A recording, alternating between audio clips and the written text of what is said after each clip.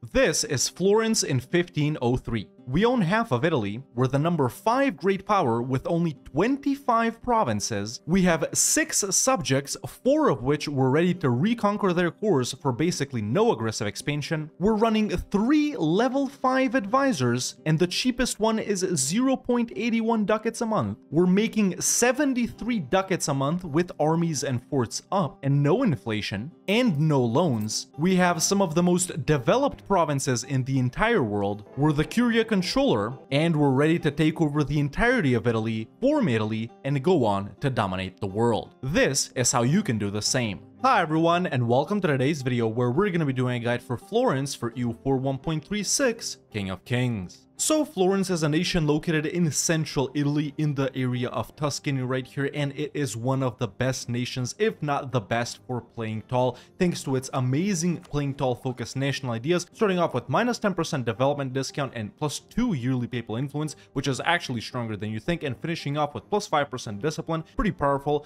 Then we have a double idea right here of 5% tech and idea discount, which further reinforces the whole playing tall thing. Then we got a minus 15% merc maintenance discount, interest per annum minus 0.5, plus 1 yearly prestige, plus 15% trade efficiency, super strong, along with the plus 10% production efficiency, and finishing up with plus 25% national manpower, super strong right there. Florentine missions are also really good for playing tall right here, which focus on developing your nation and conquering the entire region of Italy. And of course the mission tree is short but sweet because the game does expect you to go on to form Italy later on if that's what you want to do. As Florence, of course, we do start off with the Italian Signoria government reform, which gives us plus 15% national tax, underrated right there, along with plus 10 max absolutism, and of course the term duration is 12 years. By playing as Florence, you will go on to dominate the entire portion of northern Italy, conquer southern Italy before turning your back on the Pope as well and conquering all of Italy. And then if you want to, you can go ahead and form Italy, take Italian ideas and expand even further, or form Italy, stick with Florentine ideas,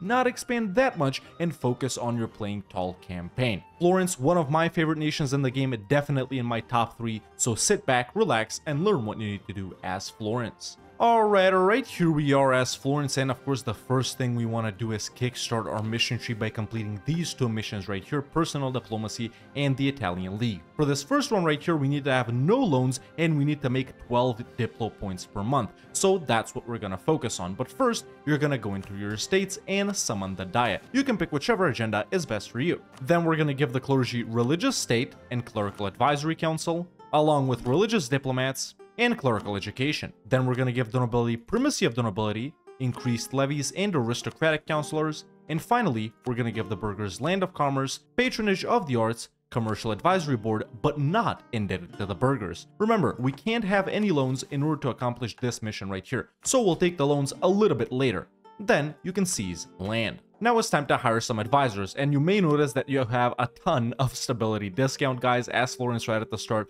All of these guys are scripted, even Donatello exists, and all of them are historic artists that live in Florence, I think. Either way, you will notice that you have a bunch of level 2 admin advisors that are half cost. Definitely go ahead and hire whichever one of these guys you want. I'm just gonna hire this youngest guy right here. Then go ahead and hire whichever level 1 Diplo advisor you want. These are the guys that are available for me. Diplo rep or improve relations is preferred, but I don't have them as a level 1 guy, so I'm just gonna get the straight efficiency guy. And then get a morale, discipline, manpower, or fort defense level 1 mill advisor. I do have this morale guy, so I am gonna hire him. And then of course we are going to focus on dip. We do need to do this in order to get that mission, otherwise we wouldn't do this. But either way, there we go. Now you're making 12 diplo points a month, and you can take the mission personal diplomacy. It gives us plus 1 diplomatic relations and plus 25% improved relations for 15 years. Now to accomplish this mission, as you can see, we need 2 allies in the region of Italy in order to get a permaclaim on Tuscany and on Emilia-Romagna. And of course, this is where our alliances come in. The nations that I recommend you ally over in Italy are Milan and the Pope. However, for some of you, just like in my game, the Pope may have rivaled you. Either way, don't rival the Pope back. We're gonna keep improving with him and stuff like that until he eventually unrivals us. We don't want to have bad relations with the Pope. We are gonna be staying Catholic for the entirety of the campaign. So if you can go ahead and ally the Pope, then do it, and ally Milan as well. In my case, since I can't ally the Pope, I'm just gonna ally some other random nation in Italy that I'm gonna break my alliance with them after I get this mission right here. So there we go, there's my alliance with Milan, and as soon as a day passes, I'll ally Saluzzo, for example, just to take this mission right here, and then I'll break my alliance with Saluzzo. If you are able to take the decision, declare statute in restraint of appeals, do not do it. This will make the Pope even more angry. We don't want to take that decision. And of course, for now, we're not going to be setting rivals just yet. Then with the other free diplomat, you can go ahead and start improving relations with Austria, and your merchants that are in Valencia and Alexandria, we're also going to rearrange them. We don't really need them transferring trade for now. We're not making that much from trade. So what instead we're going to do is we're going to tell them to collect in Genoa and to collect in Venice. And once both of these guys are here, we're going to tell them to establish communities. This will help with alliances, and it'll help deter coalitions later on, because as you all know, aggressive expansion in northern Italy, just like in the Netherlands, is one of the highest in the world, because we're in the HRE and all of these provinces have really high development. Next, we need to rearrange our army just a little bit as well. As you can see, our force limit is 11 right here, so what we're going to do for now is simply hire 2 more infantry regiments. Later, when we're ready to start our first war, we're also going to hire the Free Company. There we go, now just a few days have passed and my diplomat is free, and I'm going to ally Saluzzo, and just like that, I'm able to take the mission, the Italian League, where we gain a permaclaim on these provinces right here. You've done this either by allying Milan and the Pope, or Milan and someone else. Sometimes Milan isn't available either, so I would recommend Savoy and the Pope, or Savoy and someone else. But the most ideal allies in Italy are Milan and the Pope. Either way, now that we have these claims right here, we're waiting for December 12th. Of course, don't forget to tell these merchants to establish communities once they arrive. Now that it's December 12th, you do need to check the alliances of the initial nations that we might want to fight. And the initial nations that we want to fight are Siena, Lucca, Bologna, and Ferrara. Ideally, the best nation you can fight first is the nation of Siena right here, because if we get Siena right here, that will enable us to spy on Naples. And what we want to do by spying on Naples, or Aragon in this case, their overlord, is to get a claim on Naples right here, because as you all know, a couple of years after the game starts, Aragon just lets Naples go for free. They're no longer Aragon's junior partner, and we can catch Naples without an ally for a month or 2 or something like that, which would enable us to, of course, declare on them as well. However, if you can't declare on Siena first, that's not a big deal. You're just going to fight someone else, and we're going to be taking Naples later on. It's just luck whether you can fight Naples right at the start. So of course, go ahead and check and see which one of your neighbors is the easiest to fight.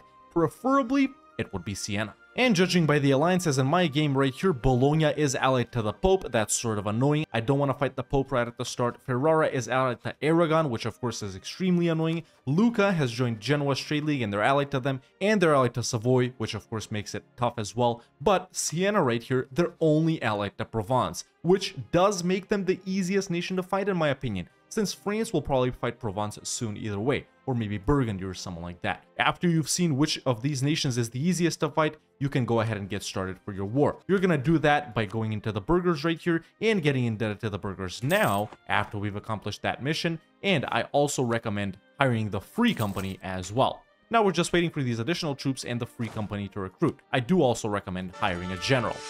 And once your armies have recruited, it is time to declare your first war. And by the way, a lot of times it happens that you can't actually declare a war this soon. The alliance situation is not that good, and you may need help from your allies in order to do these wars. So, if you can't declare a war versus any of these guys right here in 1445, don't sweat it. It's not a big deal. Just curry favors with whoever you've allied over in Italy, and they'll help you out in your war. But if you can declare your first war, then that's excellent. Go ahead and rival the nation that you're going to declare on, and then you can also get additional rivals. I'm going to rival Lucca and Ferrara right here, and simply go ahead and start your war. Whenever you're ready, it doesn't have to be now.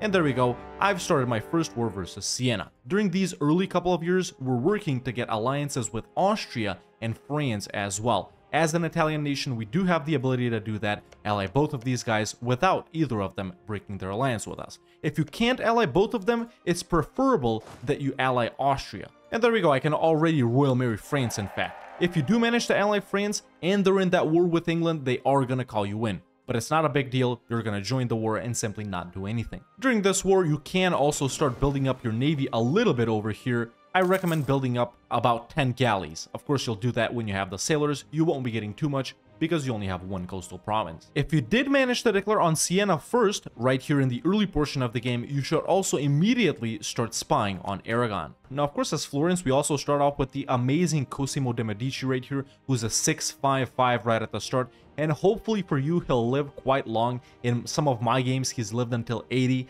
but in this game right here, he died 1445. Luckily, his relative is pretty good. While I'm in this war, I can also Royal Marry Austria. As we can see, after I wrap up this war, I'll be able to ally both Austria and France. This is something you want to do as well. If you are fighting Siena first, hopefully you've wrapped up the war with them before you get this event right here. As we can see in my game, Aragon just decided to let Naples go for free. And I've been spying on Aragon for no reason, because now that spy network isn't valid for Naples. So I'm gonna start spying on Naples. Hopefully they'll have no allies or super weak allies, and I'll be able to fight them right after I finish my war with Siena. That is the most lucky start you can get, fighting Siena super quick and then having the ability to declare on Naples super quick right when they have no allies. I got a pop-up from Provence because I'm fighting them that Naples has allied them. So right now in my game right here, I'm still good. I'm already fighting Provence, and actually in this war right here, I can make them end their alliance with Naples, and Naples will still be allyless. If they ally someone like this, it's not really a problem. Sometimes it happens though that they ally France and Austria, although it shouldn't really happen if you've already royal married them, since you'll have locked in one of their diplo slots and they won't want to have any more diplomatic relations. But yeah, if Naples allies someone weak like this, it's still not a problem and you could still declare. But of course, if you're not fighting Siena, you're working on fighting Lucca, Bologna, or Ferrara, doesn't matter which one of these guys it is, whoever you're fighting up here, you are gonna full annex. The order in which we fight these guys right here doesn't really matter. What does matter is that these are the initial guys we try to fight. There we go, I'll peace out Provence by making them end their alliance with Naples. Just like that, my war with Siena is done, and of course I'm gonna be full annexing them and taking all their money. Like I said, you're doing this with whichever nation you're fighting right here, just like that. And now because I have this province, I can go ahead and claim Naples via this sea tile. This is the ideal opening. I did not restart any amount of times to get this, it just sometimes happen. And I actually don't recommend restarting even if you can't do this. It's really not that much beneficial to warrant restarting. Either way, if you've done this, you're going back home and getting ready to fight Naples immediately. However, if you fought someone else, you're chilling until you can get the opportunity to fight someone else. Now that this war is over, I allied France and Austria like I said I would. France is calling me into their war with England. Of course I'm gonna accept. You're gonna do the same, and you're not really gonna do anything. If the Pope rivals you right at the start, like they did rival me, of course you're gonna wanna go ahead and buy indulgence for your sins once they excommunicate you, or before they excommunicate you. I am gonna take out a loan to do that. It is always worth it. It's absolutely horrible being excommunicated. There we go. Now that I'm back home, I'll immediately declare on Naples right here before they get another ally. And there we go. There's my declaration on Naples. Hopefully a bunch of you were lucky enough to get this start as well. And now the Renaissance has spawned, and at the same time I finally defeated Naples. You can defeat Naples by yourself, even if they have a small ally or two. In my game, I have called in Milan to make things a little bit easier, and that's how I defeated them a bit faster. But at this point, the Renaissance has also spawned. When it spawns in your game, hopefully you'll be lucky enough to spawn it yourself. In my game, I wasn't. It spawned in Lucca. Either way, we do need to embrace it right here for this mission, which of course we will. But after you defeat Naples, it is time to piece them out, and what I recommend taking from Naples in this war is only the province of Naples itself. You can take one more province or something like that, or two more, but it will prevent us from expanding faster. So, you know, we don't want to take more than we need to because we want to take out these guys up here as well. So what I recommend that you do is just take Naples right here and then get war reps and all of their money. Just like that, your first war, if you did it at all, with Naples is done. And if they don't get PU'd again by Castile or Aragon or someone like that, of course we are gonna fight them again. Once it's time for your tier 2 government reform as Florence, I do think you have a couple of options. You can either go with republicanism, of course, for more yearly republican tradition, although it's not really gonna be that much of a problem since we're only re-electing every 12 years. Then you could also go with meritocratic rule, the main benefit of this being the burgers' loyalty and the plus 5% goods produced along with female generals. And of course we have virtues of politeia right here, which gives us plus 10% national manpower. and nobility loyalty. So, if you're sort of more focusing on making money this campaign, I do recommend meritocratic rule. However, if you have trouble managing your manpower and if you want to be more aggressive, I recommend virtues of politeia. If you want to be sort of balanced, then take republicanism for that republican tradition. In my game right here, I am going to go with this one right here. Of course, you could swap at any time. Once the Renaissance does spawn, no matter if you spawned it or not, I do recommend activating the Encourage Development State Edict in your capital state of Tuscan right here and developing Florence just twice up to 30 development. You can use whichever points you want, whatever you have the most in. There we go. That ticks off the age ability for a high development city. And it'll spread super fast, so no need to develop further. You're already in Italy. Of course, I'm gonna dev a little bit more just because it's so devastated.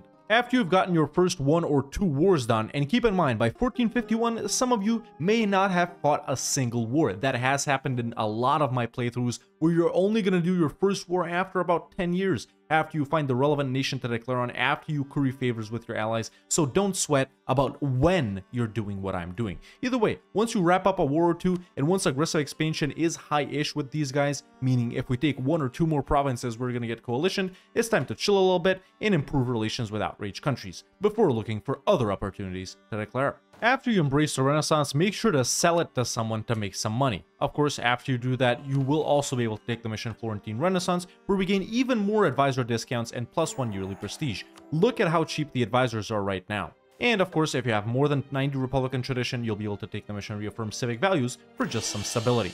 Very simple. After you pay off your initial burger loans, make sure to go ahead and take new burger loans and start constructing buildings immediately. That is going to be our main focus during peacetime, and of course start off by building marketplaces in the center of trade and estuary provinces.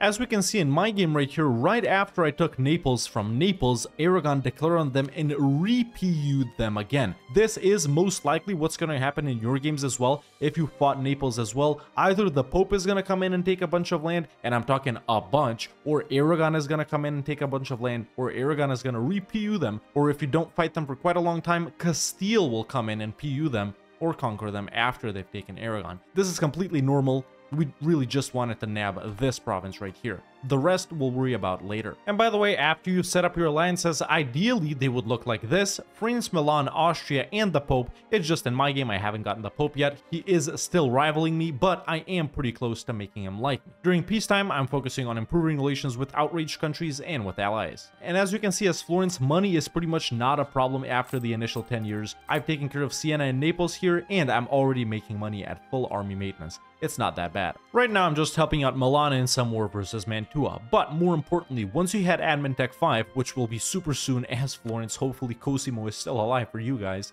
and you'll be way ahead in tech, you will be able to take your first idea group and ask Florence what better first idea group rather than innovative ideas. Now listen, these aren't that popular in the pro or playing optimally EU4 community, but a lot of players, myself included, absolutely love innovative ideas, especially as Florence. Now you also might think that it isn't optimal, and this is in quotation marks, to take an admin idea group first, since it will slow you down to getting to admin tech 7 and unlocking your second idea group, but trust me, as Florence, the amount of points generation is insane, and that won't be a problem at all. And with innovative ideas, points generation will be even more insane. The prestige decay is super helpful for a nation such as us, along with the innovativeness gain. The tech discount, along with the tech discount we already have, is going to be excellent. The possible advisors is great. The institution spread and institution embracement cost are awesome, along with the monthly war exhaustion, monthly splendor, +1 free policies, and even more advisor discounts, along with the tons of advisor discounts we already have. Also, they have really good policies with other idea groups that we're going to be taking later on,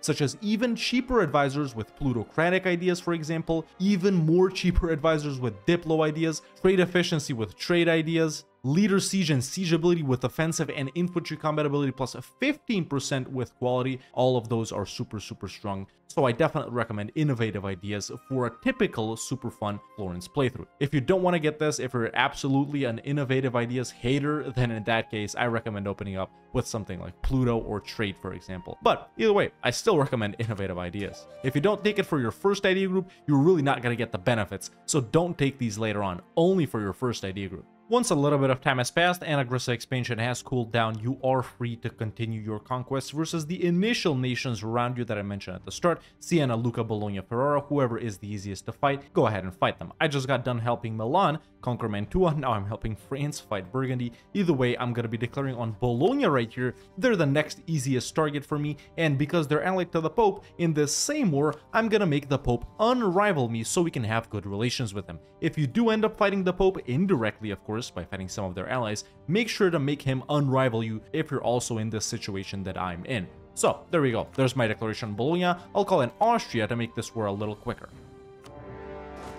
I do not recommend taking any land from the Pope until we're absolutely ready to form Italy. There we go, my war here is done. I'm only gonna make the Pope unrival me. I'm not taking anything else from him. And just like that, I'm also gonna full annex Bologna.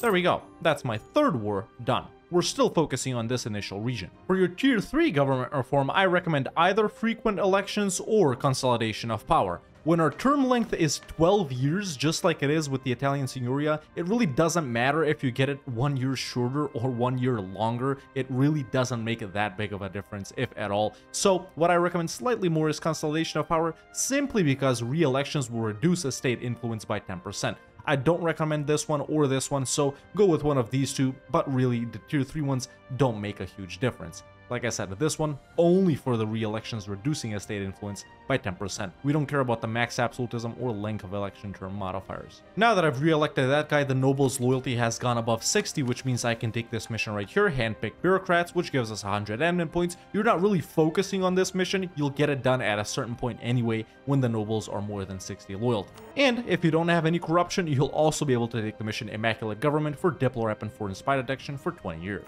Now around this point, about 10 or 15 years after the game starts, you will need to take a look at two other possible areas of expansion, and that is these Provence provinces down here, which of course we border Toulon via the sea tile, so we can actually spy on Provence, and of course Venice. Now let me get to Provence first. As you all know, France does break their alliance with them at the start in every single game in these latest two patches, which means Provence might be with weak-ish allies during this point. Now if in your game you've arrived to here, basically conquered either just one or all four of your initial starting neighbors, you can look this way. And if Provence is weak enough, or if you're strong enough, you can go ahead and spy on this province and go ahead and fight them. In my game, of course, I can't do that. Provence already doesn't exist. These two provinces have been taken by the Pope. This one right here has been taken by France, so that's out of the question for me. But another area of expansion you also need to look into is Venice right here. Now, both of your allies, Milan and Austria, most of the time they are willing to help you out versus Venice, but what you should really look out for is this, Venice fighting the Ottomans. And as we all know, this always happens because Venice guarantees Albania. So the Ottomans will eventually declare on Albania, and Venice will be dragged into this war. Additionally, in my game right here, Venice is also excommunicated, which means we gain a lot less aggressive expansion for provinces that we border if we want to fight them. And they've allied Burgundy, but that is great because Burgundy is currently dying to France. So this is absolutely the perfect opportunity for me to go ahead and declare on Venice. And that's precisely what I'll be doing. Even though aggressive expansion is a little high-ish with some of these guys right here, it doesn't matter because we'll be using the excommunicated ruler CB. So, whenever you have the opportunity after the initial 10 or 15 years to either fight Provence for these provinces right here, or Venice for any provinces over here while they're fighting the Ottomans, go ahead and take that opportunity right away. So, I'll go ahead and declare for the conquest of Ferrara right here with the excommunicated ruler CB, and I'll call in Milan. I would be able to call in Austria as well, but I don't have favors. Either way, it's not a big deal since they're already fighting the Ottomans. So there's my next declaration. You're doing this, fighting Provence or Venice, after you've wrapped up one to all four of the wars versus your initial starting neighbors. Or maybe you also fought Naples as well. Of course, once 1460 hits, the Shadow Kingdom event will fire in the HRE, where basically Italian nations decide to leave or stay in the HRE, or Austria decides whether to let us go. Of course, we'll get a pop-up later. Of course, if you're allied to Austria, you will be staying in the HRE if another nation is gonna stay in the HRE. So let's take a look at this. Austria, in Italy, they're only allied to me, which means none of these other guys will be staying in the HRE. They also haven't made anyone else a free city right here, which means that they would also stay in the HRE. So if there are free cities or other Austrian allies in Italy in the HRE, you'll be staying as well. If there are no other nations that will stay, you will leave as well. For your first stage ability, you should of course take Justified Wars. And there we go. As we can see, all other Italian nations have left the HRE. Check this when you get this second pop-up. And of course, the Empire will no longer concern us if everyone else has already left. This will make Austria dislike us slightly, but definitely not enough for them to break their alliance with us. So there we go. After 1460, if you're planning to fight HRE guys in Italy, you've stayed in the HRE. If not, you've left. The reason we're leaving primarily during this point is because we don't want to get stuck to a duchy rank later on, once we're powerful enough to become a kingdom. Of course, as Florence, you'll be maxing out on points very often during your campaign, and of course, you're going to be doing a lot of developing. If you don't know about developing, pretty much the way to do it is by putting these points into whatever is the most relevant for their category. For example, this is glass, a high-value trade good, so we do want to develop it in Diplo points primarily. This is, for example, grain. It's not that valuable, even though it's a little bit higher than normal right now, but what we want to put into here is mill points because this is related to manpower. Same with livestock. So generally, these two I would develop with mill points, the glass province with Diplo points, and these wine provinces, well, with whatever we have, since it's not a really that relevant trade good for anything specific. It's just relevant to unrest, whereas the glass, it's good for production efficiency and it's a high value trade good, and then the livestock is good for supply limit, and the grain is also good for land force limit. So with these extra Diplo points that I have right now, I'm gonna develop Siena a couple of times. And there we go, now I've defeated Venice. Once you've defeated Venice as well, you're gonna take as much provinces from them as you're comfortable with. These two provinces, as we can see right here, the excommunicated rulers CB ones, they're not giving us that much aggressive expansion at all. So what I'm gonna do is take one additional province. Of course, I could take a couple more right here, and a coalition wouldn't still really form, but that will slow us down from expanding into other areas. So pretty much, if we take more now, we'll take less later. So why not take medium now and medium later? So these are the three provinces I'm gonna go for. I'm not gonna give Milan their cores back. We don't want to make Milan or whichever our northern Italian ally is too powerful, because sooner or later we'll break our alliance with them and we'll fight them as well. So that's why I'm not giving anything back to Milan. I'm just taking these three provinces. I'm gonna make them end their alliance with Burgundy. I'm gonna get war reps and I'm gonna get money. And there we go. That's my war with Venice done. You should have taken something similar no matter when you're fighting them. And hopefully, of course, you'll spawn faceting in Siena. And now it'll produce gems. A little tip here, I know I'm not the most optimal player, but this is some of the most optimal things you can do in EU4. When you see this red pop-up right here, right?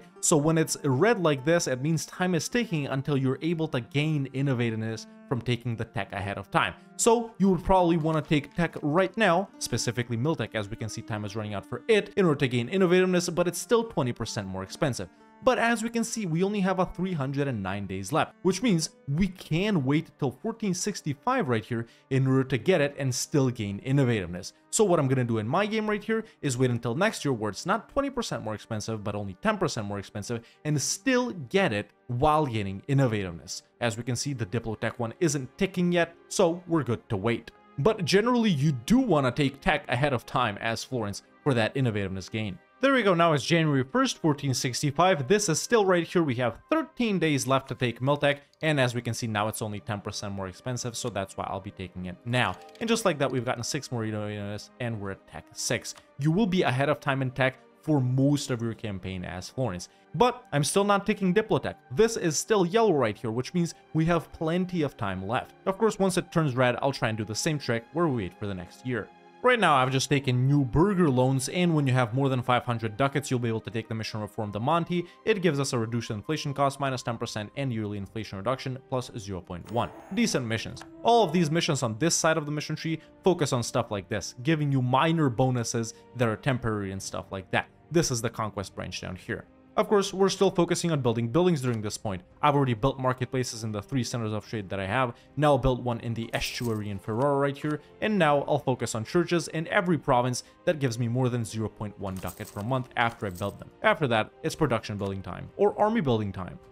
And you may have noticed that I have built up my fleet a little bit by this point in the game. I have 5 light ships protecting trade in Genoa and this 10 galley 10 transport stack right here that'll do some battles and help me move troops around. Nothing too crazy for now, we are over force limit. Of course, don't forget to lower autonomy from time to time. We're not really conquering that much, so you won't be clicking this on 50 provinces, but whenever 1460s hit, make sure to lower autonomy everywhere. Do this every 10 to 15 years. As we can see, money is absolutely great as Florence. We haven't really expanded that much, only 5 or 6 provinces by this point, depending on everyone's game, and I'm already making about 15 ducats a month with armies up and drilling. If I activate my forts, it's still not bad, about 12 ducats a month. Perfectly good, perfectly normal. In my game, about 20 years after I started the game, I can finally ally the Pope. And there we go. Eventually, you will be able to make him not your rival, and you do want to ally him. Like I said, we want to have excellent relations with the Pope throughout the entirety of the game, at least until we start conquering him right before we're ready to form Italy.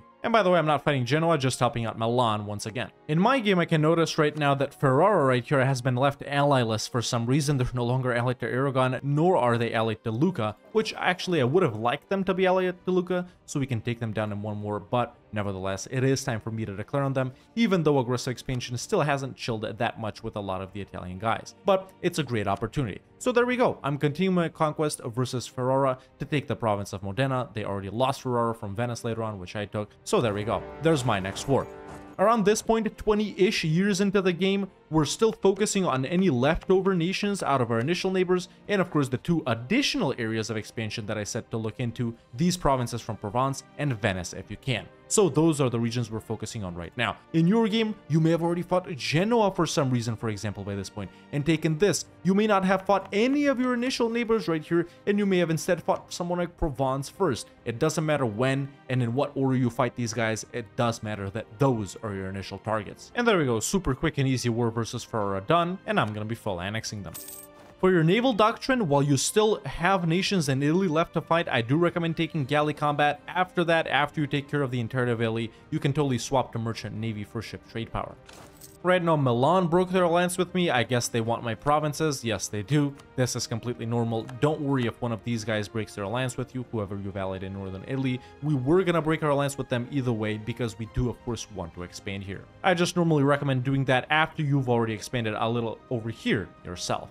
Now that a little bit of time has passed, it's time for me to continue my wars once again versus the same nations that I already mentioned, and this time I'm going to be declaring on Lucca right here, who's allied to Savoy, and I'm going to call in France, and in this war, I'm going to make Savoy get rid of a couple of alliances here, because they're allied to both Aragon and Castile, which makes it really hard to fight them, so I want to make it easier for myself later on. So there's my declaration on Lucca with France, and let's dismantle Savoy a bit too. Of course, make sure to unfocus from Diplo as soon as you can. If you have an inflation reduction guy and a trade efficiency guy, you are eligible for the Radical Reforms event, where you can gain 200 Diplo and admin points if you fire those guys. What I recommend doing is firing them, getting the event and the points, and then of course getting the guys back, because they are really good advisors. I may have just wasted a lot of Diplo points there. Honestly, I didn't notice how many Diplo points I had, but either way, there's the event shown off for you guys. For your tier 4 government reform, I recommend Lanes for the Church. This will help us have even better relations with the Pope, and it'll help us with these bonuses in the papacy down here. There we go. I'm gonna make Savoy break their alliance with Aragon and Castile, and I'm also gonna humiliate them. We want to tick that off eventually as well. And there's Lucca full annexed. Now, once you hit admin tech 6, I just did it a year or two ago, and make sure to do it after you've taken this, which will unlock this and this, which means we have a 15% discount on tech, so that means take admin tech 6 after the 3rd innovative idea. If you've opened up with innovative, you will have access to the production buildings, which you should start building right away in all the high value trade good provinces, and even your capital too. Now, once you've taken care of your initial neighbors over here, maybe fought Naples, that, like I said, this is only a possibility, and once you've pushed once into Provence and into Venice, basically once you look a little bit like this, it is time to break your alliance with whoever you're allied to in northern Italy and start possibly fighting them as well. Now, in northern Italy, in my game right here, Savoy, Milan, and Venice are left. Milan has actually allied France, which makes it super annoying to fight them. So until I can make France break the alliance with them, I won't be able to fight them. So Venice is my other option. They are looking pretty easy right now, even though I have a truce. And then we have Genoa right here, who's allied to Aragon. That's, of course, annoying. Savoy, I have a truce with. So I'm pretty much locked out of any expansion opportunities in my game. Naples has been repu'd. We don't want to fight the Pope. So you may come into a deadlock like this. It's honestly different in anyone's game. Dalmatia right here, they're definitely a possibility though, even though they're not in the region of Italy. Keep in mind, playing tall doesn't mean not expanding. It means focusing on the provinces that you already have to develop them optimally and make them good at what they're supposed to do. It doesn't mean you don't get to expand at all. It just means you don't expand mindlessly, you expand carefully and focus on developing the provinces after you've taken them. Then you expand some more. For your second age ability, I recommend Adaptive Combat Terrain for +1 combat bonus in the terrain of our capital, which of course our capital is hills, and there are lots of hills in the regions we're going to fight in. So definitely very useful. Now, I just mentioned how annoying it is for me to fight anyone in my surroundings because Genoa is allied to Aragon, Savoy, I have a truce with them, Milan is allied to France, I have a truce with Venice, and so on. But what I just noticed right now, and that's why I spied on Aragon right here, is that France would help me versus Aragon and England would not help Aragon, which means it is definitely viable to fight them. So that is going to be my next war. In this war versus Aragon right here, or whenever you fight Aragon or Castile that has Pewed Aragon, whichever one of these guys right here, the goal in your initial war is going to be to take some provinces down here to release Sicily from so we can reconquer their cores. Maybe do the same over here with Sardinia, if not just conquer these provinces yourself. Of course, to take provinces over here if they've re-PU'd Naples or conquered provinces from Naples. And if you want to expand that way, maybe take provinces over here to release Valencia and Catalonia from so we can reconquer their cores as well. So that's what you're going to be doing in your war versus Aragon or versus the Iberian Union. So there's my declaration. I'm going to declare for Cesarea right here, and I'm going to be doing some of the things that I said you should do. Sooner or later in the game, you will gain the Pazzi Conspiracy event right here, where we can choose this first option to hang them from the Palazzo and lose 1 stability, and the estates gain a little bit of crownland. But next time we re-elect our ruler or elect one of his relatives, it will not cost us any Republican tradition. The other option is to lose 2 stability, lose your current ruler, which most likely is going to be a Medici if you've been re-electing their relatives, and instead we gain that Jacopo de' Pazzi guy. I recommend choosing this first option right here, lose the stab, let the estates have a little bit of crownland, but this is the better option. And once you defeat Aragon or Castile and Aragon, whoever you've been fighting for some of these provinces that I mentioned earlier, here's what I recommend doing. First, I recommend taking the province of Trapani right here, since you will gain the least aggressive expansion for that, where we can release Sicily from to reconquer the rest of their cores later on. Then I also recommend getting all of these provinces right here for yourself. Then you can also take some provinces over here to release Catalonia and Valencia from. I'm going to take these two since those give me the least aggressive expansion. And then I'm also going to take these 2 provinces right here in order to gain a bigger foothold in southern Italy. It says a coalition will form, but won't really because there are only 2 nations, so then I'll also get war reps and money. So everything that I've taken right here, you can take all of this or some of it. This is sort of what your initial peace deal should look like versus Aragon or Aragon and Castile or Aragon and Naples or Castile, Aragon and Naples, whoever controls these provinces that we're focusing on in this war. And there we go, that's that war done. Once again, just like the war versus Naples, this is only a possible war that you might do in your first 50 years. It's not something you strictly need to focus on. What we strictly need to focus on is the things up here. Of course, now I am going to be releasing the nation of Sicily, just like that, along with the nation of Catalonia, just like that, and the nation of Valencia. For example, in my tall Florence/Italy playthrough right here, what I'm going to be focusing on is the entire region of Italy, along with the entirety of the Genoa, Venice, Valencia, and Ragusa trade nodes. Let's say that's my goal for this campaign. Pretty good for a tall focused playthrough where we're going to be developing those provinces, building the relevant buildings, and having pretty fun wars without blobbing out too much. Of course, everyone's goal is different, so if you're going for a Roman Empire run or something like that, stuff like this is still really helpful for reconquests later on. And just in time, because the Iberian wedding just happened right as I ended this war, so that helped us not fight Castile, which is very nice. Either way, with France on our side, I would have defeated Castile easily, but try and do something like this before the Iberian wedding happens. Of course, if you pop out a bunch of subjects or acquire them in any other way, maybe through diplovassalization, make sure to give the nobility strong duchies. Playing tall as Florence is so good. After only about 20 to 30 years in game, you can already run level 2 advisors and still make a ton of money. In my game a couple of months ago, I noticed that Herzegovina was right here, ally-less, and Ragusa has just declared on them. This is a perfect opportunity for me to declare on Herzegovina right here and actually vassalize them if possible in order to fight Ragusa as well, who, as you all know, is guaranteed by the Ottomans. Even if we can't vassalize them and make Ragusa fight us, it'll still be a nice province to take over here and release Dalmatia from, which did exist just a few months ago before Austria annexed them, and reconquer their cores as well. Pretty much, there's an opportunity to do in the Balkans, in the Ragusa trade node, the same thing that we're doing over here to Aragon, releasing a bunch of nations that we can reconquer their cores later on. It's It's definitely a possibility with Serbia as well, as you can see right here, or even Byzantium and Bulgaria if you want to go that far. So that's exactly what I'll do now. I'll declare on Herzegovina for the conquest of this province. I'll try and vassalize them to fight Ragusa as well, but if I can't, I'll just annex them and release Dalmatia from there. So there we go. There's my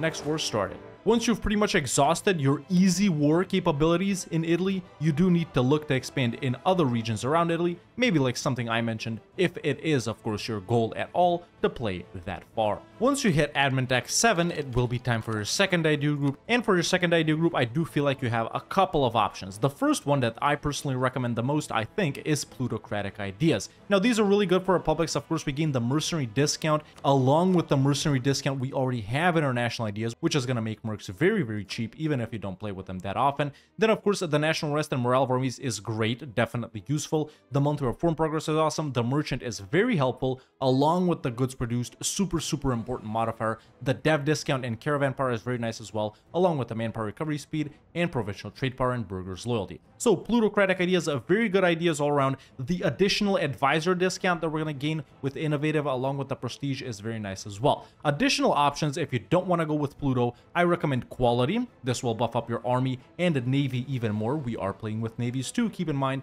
And of course, the policy with innovative is super, super strong for plus 15% infantry combat ability. We're going to be taking quality later on either way, so if you want to take them now or later, it's totally up to you. And then a non-mill idea group option I have for you is trade ideas. With innovative, we gain even more trade efficiency and interest per annum, and of course you already know all the benefits to trade ideas. So those are my 3 recommendations for your second idea group: Pluto, quality, or trade. It's totally up to you which one you take now. We're going to be taking all of them later either way, so it's totally up to you. I'm going to be taking Pluto ideas for my second idea group. There we go. Ragusa has completely eaten up Herzegovina, so there's no option to vassalize them and then fight Ragusa without fighting the Ottomans. So what I'm going to do is simply full annex Herzegovina right here. And now I'm immediately going to go ahead and release Dalmatia, just like that. These are the cores that they have, and I can even ask for Austria by using favors right here to give back some of Dalmatia's cores to them. Let's see if we have the possibility. There's the return core province option in the favors tab right there, and we actually can get both Split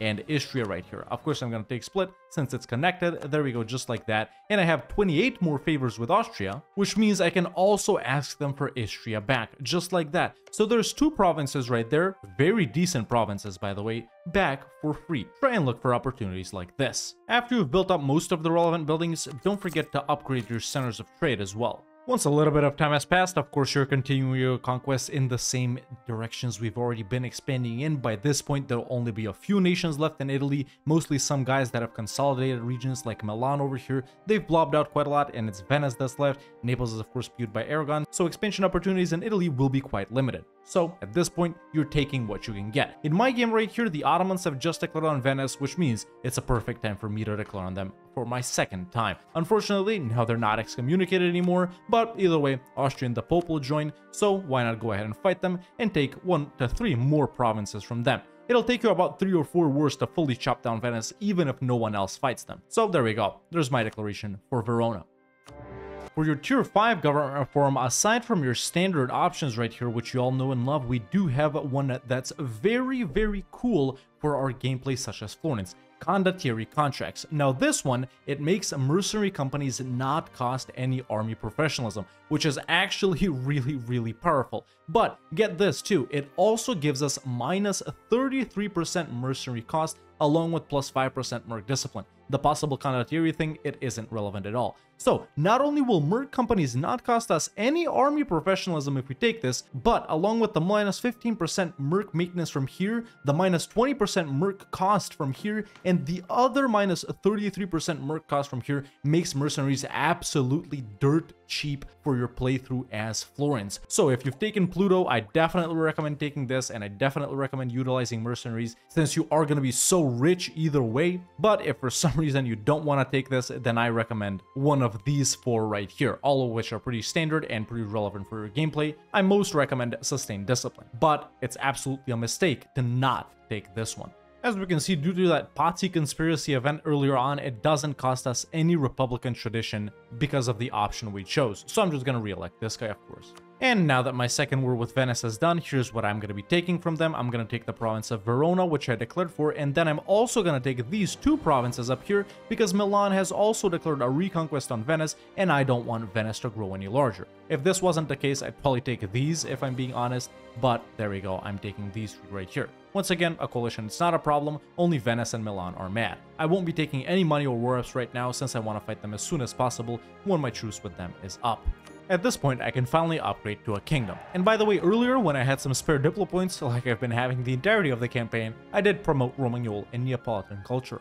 Right now, 40 years have passed, and I'm finally back up to above 30 Crownland. Make sure to seize whenever all of these guys are above 50 loyalty. And of course, don't forget to lower autonomy. Very important.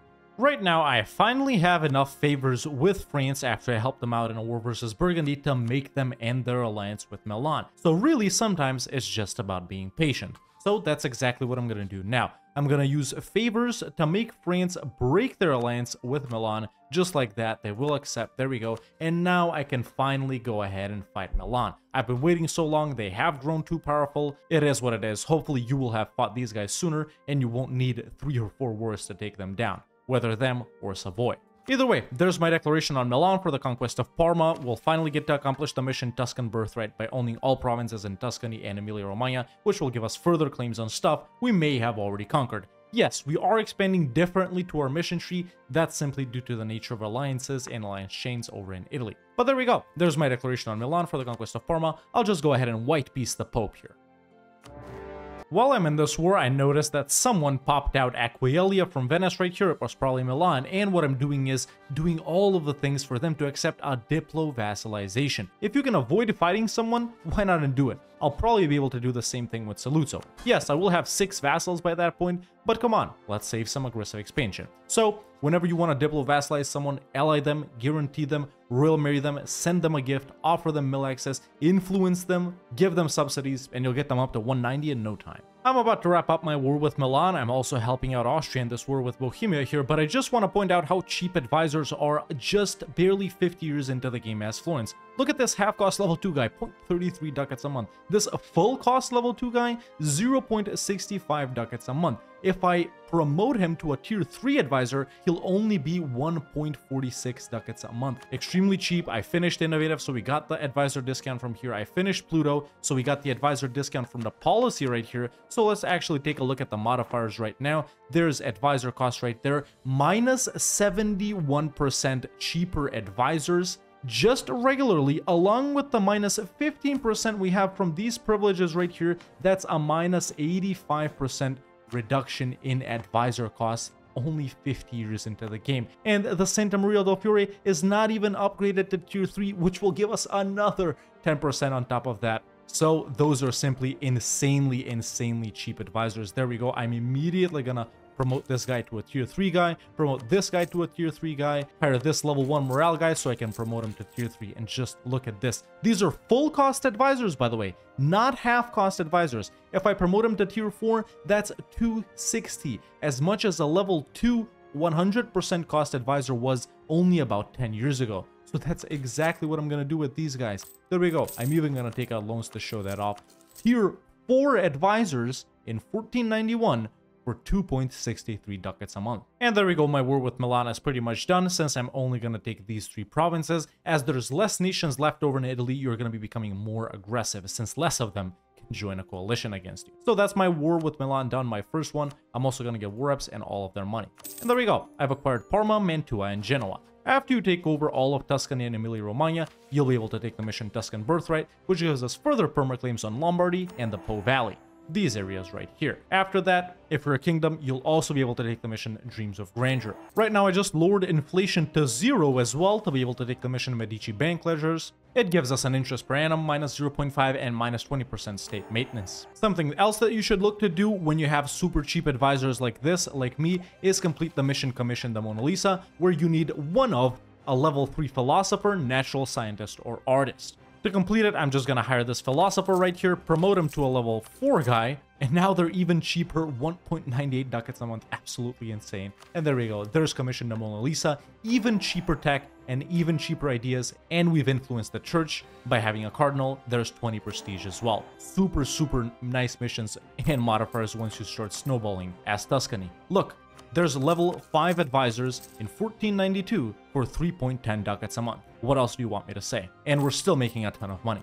I don't know with which other country you can gain this insane of a monarch point generation this early in the game. Maybe only Ming rivals Florence with this. Now that my relations with Aquileia are good enough, I'll go ahead and diplo-vassalize them. Sure, it's not a super high development province, only 11 dev, but it would be annoying to conquer them, so why not vassalize them? Simple. Now I've got pretty good relations with Saluzzo too, I'll diplo-vassalize them as well. Sure, these guys do take up a diplomatic slot, but we're making so much points that it's completely irrelevant that we're only 2 relations over our relations limit. So there we go, 6 vassals just like that, 4 of which we can reconquer their cores, these 2 guys down here, Sicily, Dalmatia, and 2 guys that are far away from us that we can't fight right away, so why not save them for later, and annex them super fast once we gain a border with them. Trying to look for opportunities like this. By this point, you may find 1 to 3 of these guys left around somewhere in Italy that they'll pop out or that you haven't fought yet. Once there's only a couple of nations left over in Italy, and when you're basically left fighting the same guys over and over again, maybe a big Milan or something like that in my case, there's no need to tell these diplomats to establish communities anymore, since those 1 to 3 guys are the only guys that are mad this whole time. So you can simply rearrange your merchants once again to a more optimal scenario. For example, I have my 3rd merchant here transferring from Ragusa to Genoa. He's supposed to be transferring to Genoa. Then I'm going to tell one guy to transfer from Valencia to Genoa as well. For your tier 6 government reform, I recommend either the presidential system for even more institution embracement cost, or if you want to be funny, attorney general. Now, this means that we won't be able to seize Crownland, but it's not going to be a problem if we're already over 30% Crownland, which by the time you get to your tier 6 government reform, realistically you should be. And of course, that doesn't mean that these guys can't lose Crownland anymore, because we won't be able to seize. They'll still lose Crownland when we conquer land and when we lower autonomy and when we develop provinces as well. So it's really not a problem if you can't seize. Additionally, that's not the only thing. Advisors also increase 0.02 yearly Republican tradition per level, which means these guys right here, the level 5 guys, they give me 3 Republican tradition per year, which is absolutely insane. If my math is good, I'm not really good at math. But also, cost of advisors with a ruler's culture are minus 15%. Which means this half costs a level 2 Diplo guy that I hired, who's a level 5 guy now, is going to be even cheaper because he's Tuscan, just like this guy right here. However, if you're scared of not seizing land anymore, you can go with the presidential system. I'm going to go with this one. I love cheaper advisors. And actually, I don't think my advisors can be any cheaper. This is the bottom price.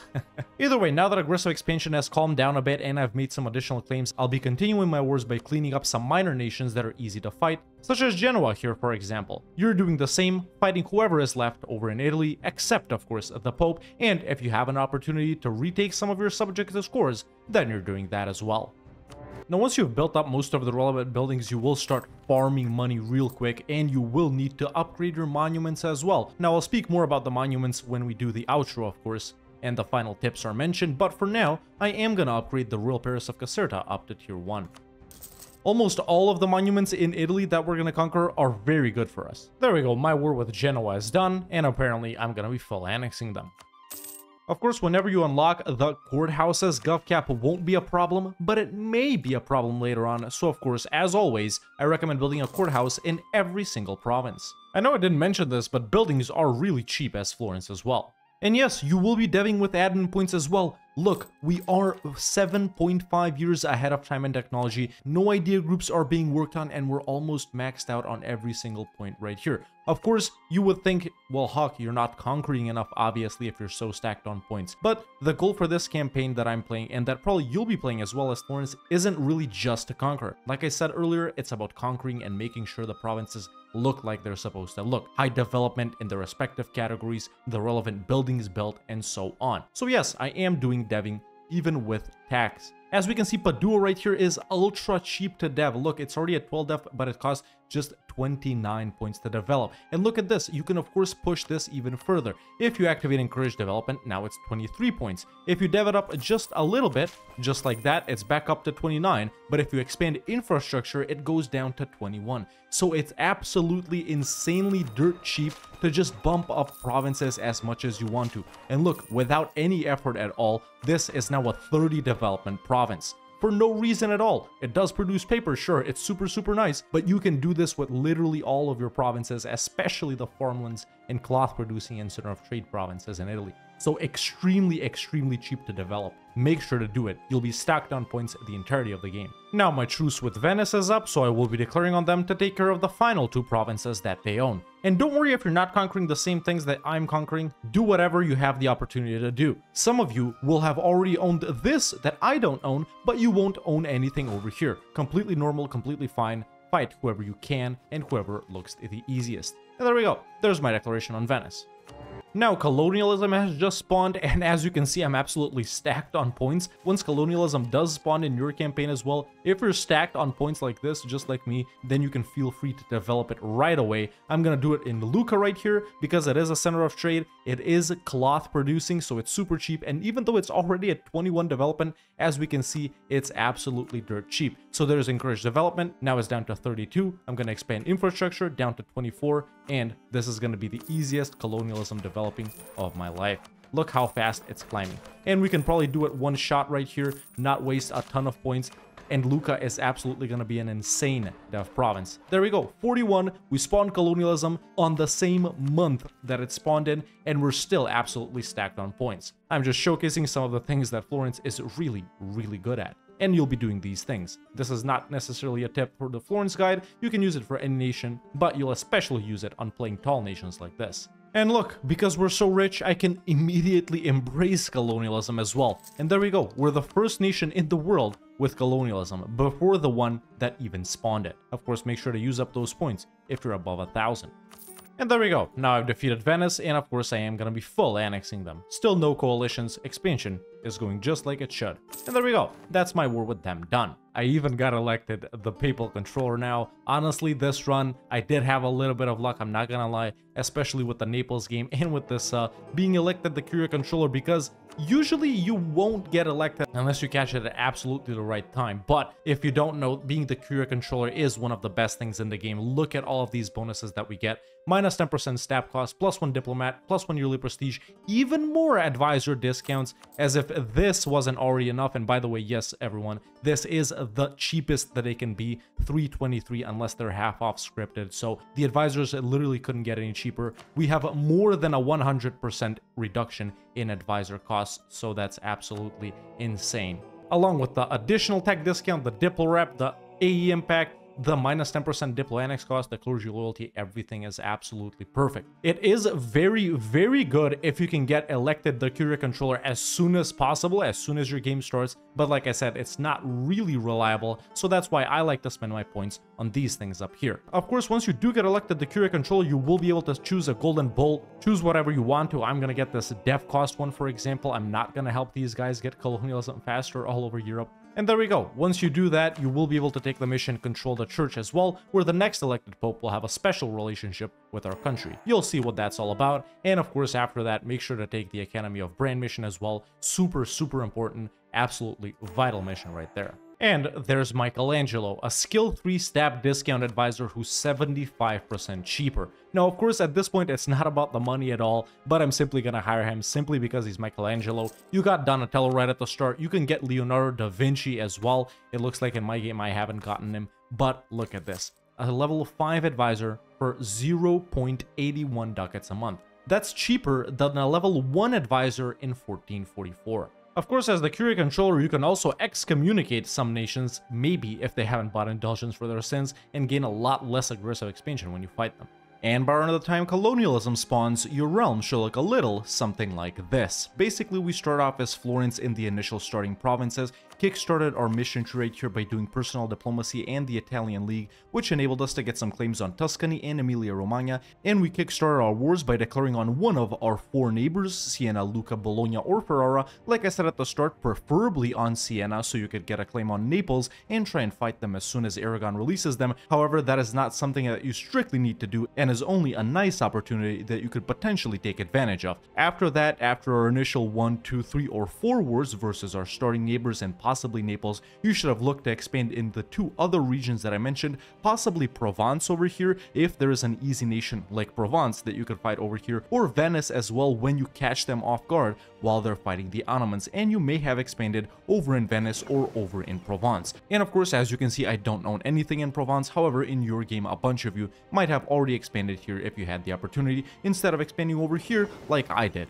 And after that, after taking care of our initial neighbors and maybe pushing into some of those regions, you should have further solidified your push over in northern Italy by breaking your alliance with whoever you were allied up here with, most likely Savoy or Milan, and starting to push into them and Venice and whichever nation is left over here, like Genoa, for example, as well. And by this point, you should own a sizable portion of northern Italy. Of course, we haven't expanded that much territorially, since, as you know, the aggressive expansion is pretty high in these super high development provinces, but you should own most of northern Italy by this point, and if you did declare on Naples, you should have a couple of provinces down here as well, and this is what we're looking like. Of course, depending on what your goals were, you may have also expanded in various regions outside of Italy like I have in my game. As you can see, when I fought Aragon, I took Valencia and Catalonia and released them, and now we have their cores to reconquer over here, and I've also expanded right here. We have some cores for Dalmatia and another core that we can reconquer of theirs from Ragusa. Some of you may have even gotten Serbia as a vassal to reconquer all of their cores right here, maybe Albania, Bulgaria, Byzantium, depending on what your goals are, but during the initial 50 years, we're mostly focusing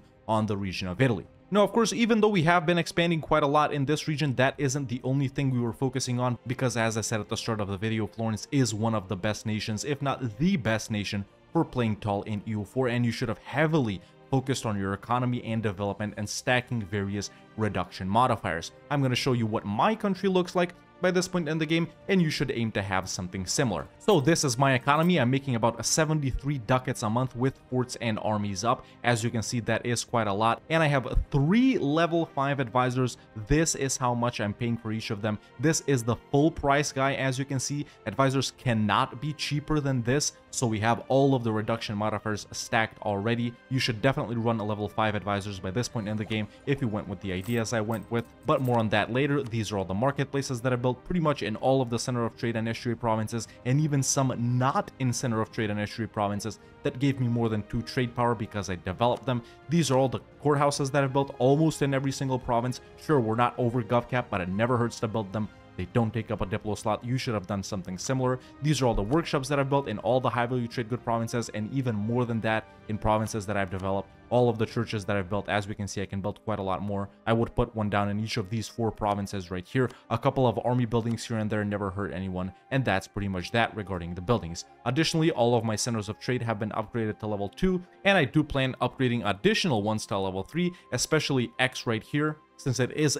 the most powerful province in the Genoa trade node, since it has a center of trade and an estuary. And then I plan to upgrade Venice as well to a tier 3 center of trade later on as well, and then maybe something in Valencia, something in Ragusa. It all depends on how many merchants you have. That's how many level 3 centers of trade you can have as well. This is what my army is looking like right now, 24-4-7, pretty good according to the combat width. Actually, I should be putting down one more infantry regiment right there, 25-4-7. This is my tiny little fleet right here, nothing too crazy, 10 galleys, 10 transports, just to move around and do maybe a little bit of battles. And then I have a light ship fleet protecting trade in Venice and a light ship fleet protecting trade in Genoa. You should have something similar. And of course, you're going to be developing quite a lot. This is what my provinces are looking like, pretty high dev provinces. As we can see right here, Lucca, Florence, Padua, all above 30 development, and so many provinces above 20 development, so many provinces above 10. And really, I have only 2 provinces that I would consider poor, Cagliari and Corsica right here, the 2 provinces that I've taken over from Genoa and Aragon, which of course do start off pretty poor. But because you're going to be stacked on points the entirety of the campaign, I'm making 16, 13, and 16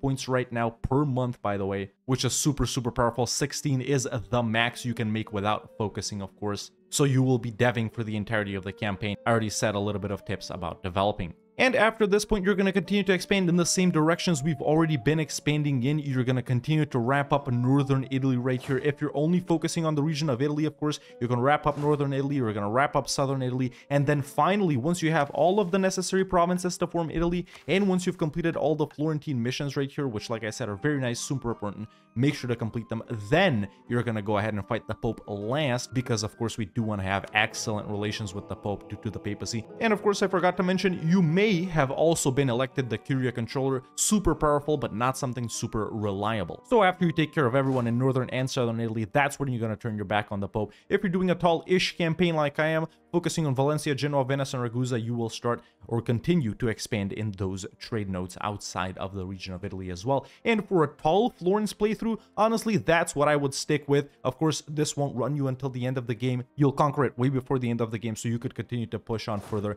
maybe get some trade companies in Safia and Tunis. The choices are up to you. But for a standard tall Florence to Italy playthrough, this is what I would own right here. Of course, everyone has different goals. You could form Italy, take their national ideas, not stick with Tuscan ideas, and you can continue to blob out because Italian ideas are really good for conquest. So if you want to continue your tall gameplay, do not take Italian ideas when you form Italy. If you want to continue with a wide gameplay, take Italian ideas. Pretty simple. Italy has a really good mission tree as well. Of course, I do need to touch on monuments as well. You probably already know all of the great projects that are in Italy that you're going to take advantage of. The Santa Maria del Fiore at tier 3 is absolutely amazing for someone like Florence. The Royal Palace of Caserta is really good as well. Prestige, Reform, Progress, Growth, Gulf Cap. You're going to be doing St. Peter's Basilica as well because we are going to be Catholic for the entirety of the campaign. 3 really good monuments right here. The one in Milan is pretty good as well, especially for being Catholic at tier 3. And then the one in Venice is really good as well, the Doge's Palace for republics and stuff like that. So all 5 of the monuments over here in Italy,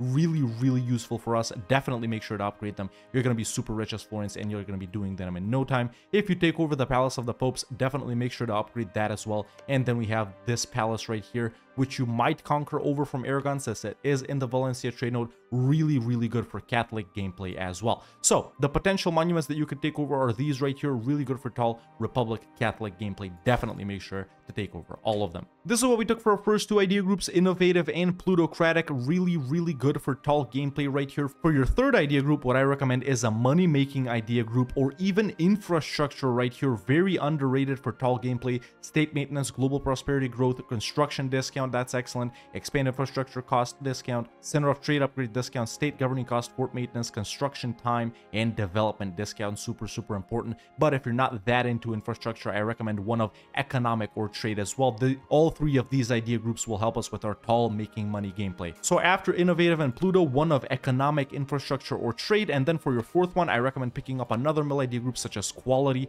Both of the idea groups that we took and all 4 of the ones that I mentioned just now have awesome policies that mesh very well with each other. After that, for your 5th one, you can once again take one of these 3, and then for your 6th one, you could continue with the final one of these 3 that you didn't take, or you could go with quantity ideas because it has, once again, really good policies with the idea groups that we already took. This is what we took for our first 6 government reforms. For tier 7, I recommend provincial governments or administrative divisions. For tier 8, I recommend empowering the burghers or embracing the economic theory. For tier 9, I recommend broad and executive powers. For tier 10, Principle of Enlightenment is really good. However, if you don't want to take it, go with one of these 3 right here. Each give you +1 possible policies in their respective categories. For tier 11, citizenry or military rulership are really good. For tier 12, all of them are really good. Take whichever one you want. It really doesn't matter. And for tier 13, I recommend reinforcing Republican values. All of these government reforms that I just mentioned pertain to remaining a republic. I do recommend remaining a republic if you're going to continue with your tall gameplay. However, if you're planning on forming Italy later on and taking their national ideas and blobbing out, then I recommend swapping to seizing executive power over on tier 6 so you can become a monarchy. And like I said, around the time colonialism spawns, your realm should look a little something like this. If you're not that confident in your abilities, or if you're not sure if your game is going to go like mine, this save file is available for all YouTube members in the Save Games Discord channel, and you can continue playing as Florence from this date forward. Let me know in the comments below what's the next nation that I should do a guide on. If you enjoyed this video, don't hesitate to leave a like. It really helps out a lot. And if you like the content and want to see more videos like this, make sure to hit that subscribe button so you don't miss out on any of them. And you can become a member today and join the Discord. The link is in the description. Thank you so much for watching, and I'll see you next time with another EU4 video.